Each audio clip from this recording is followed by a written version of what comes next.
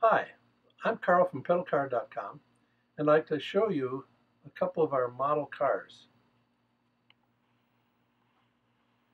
These models are representative of many of the model race cars from the 40s and the 50s.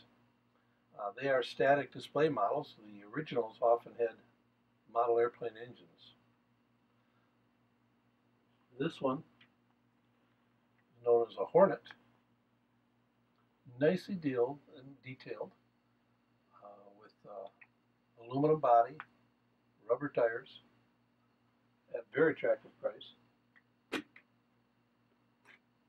This model, which we call the Indianapolis, also made of aluminum, polished, available with either red or brown seating, with disc wheels.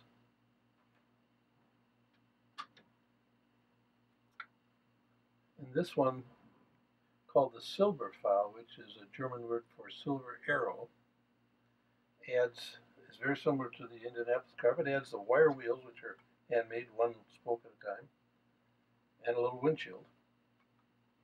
Both of them at very attractive prices, and can be found on our website, pedalcar.com.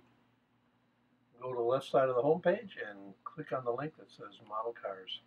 And thanks very much for watching.